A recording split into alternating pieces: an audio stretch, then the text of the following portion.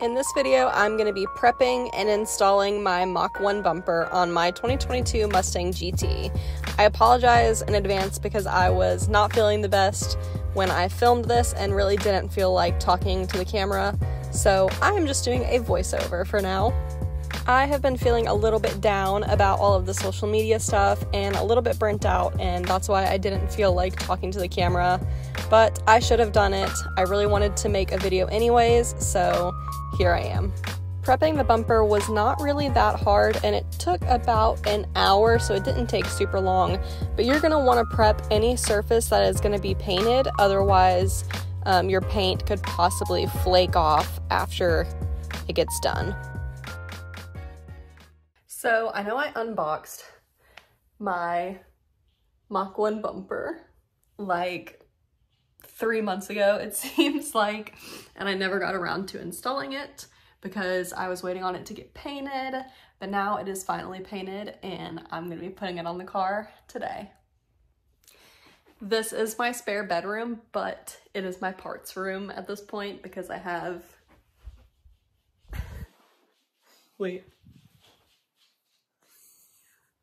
But I did get some new stuff for the SN95. I haven't showed you guys, and I haven't really updated you guys on what's going on with the SN95, but I'm going to be doing a video here soon to explain everything that's been going on with the SN and where we're at with it, and yeah.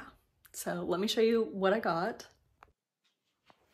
So I needed new tail lights, and I decided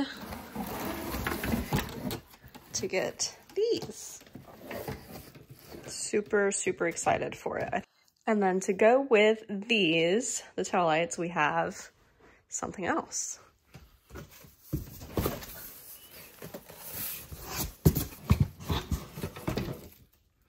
Headlights. So I am really excited about those. I think they're gonna look really good on the car, so.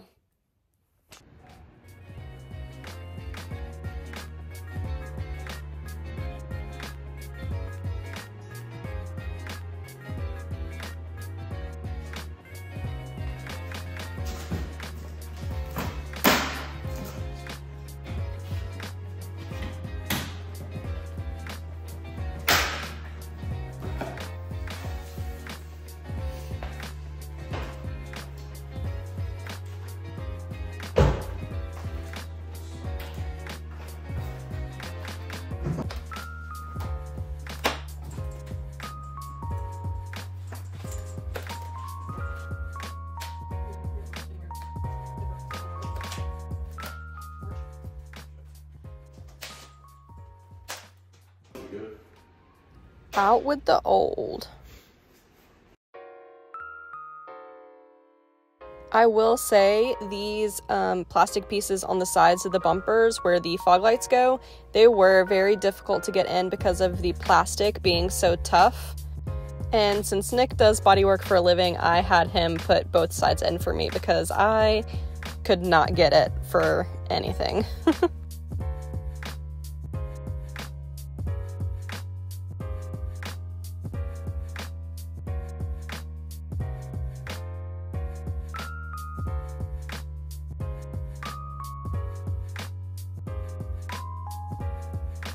Here I'm just going through putting these little washer things on the clip part of the lip. I can't remember exactly what they're called, and I kept calling them nut washers, but I know that's not right. I will show you here in a second when I'm done putting them all in. And ta-da!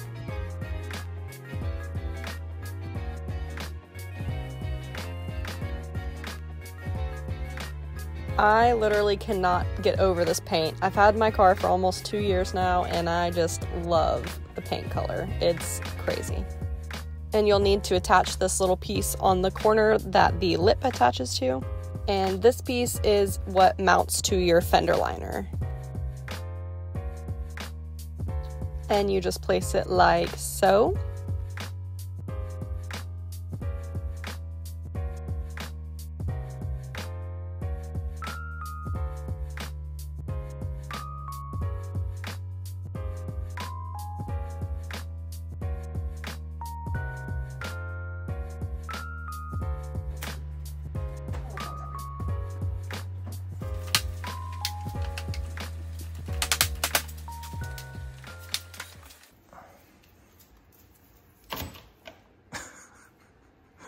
head's in the way. Bunny, are you watching?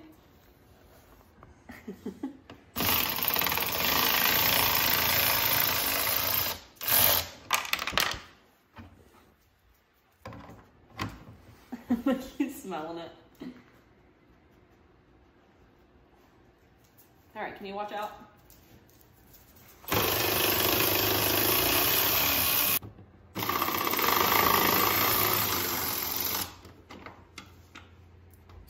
It won't fall out, will it? Okay. So this bracket goes on to hold your fog light in place, like so.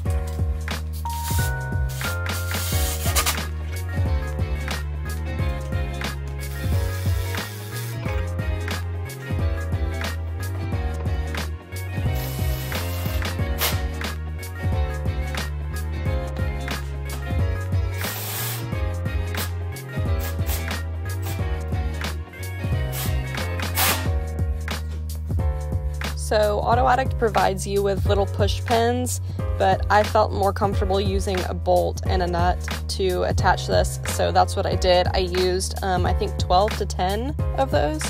One other thing I totally forgot to mention is that we did have to trim this side a little bit to make the bracket fit.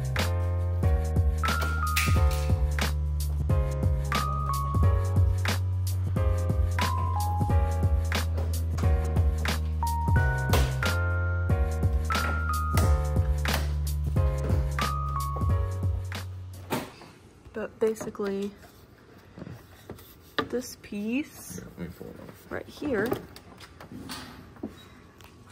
is hitting where the light is going, right here, right? This is hitting this. And this here, that piece, the inside piece. Yeah. Right there. Okay. So I've got a bunch of fingerprints on here, but it looks freaking awesome.